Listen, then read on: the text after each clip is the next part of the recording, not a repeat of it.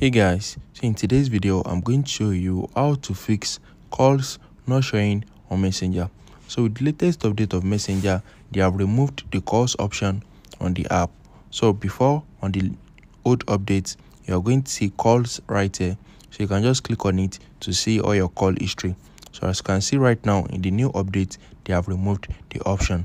So alternative method you can use to check your call history is to close out of the Messenger and open the phone app on your iPhone.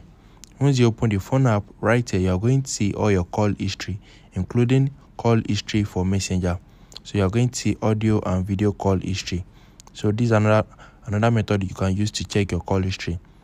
So as you can see, these are all my call history from Messenger, for WhatsApp and other apps. So if you found this video helpful, smash the like button and subscribe to my channel for more amazing videos like this. Thanks for watching, guys.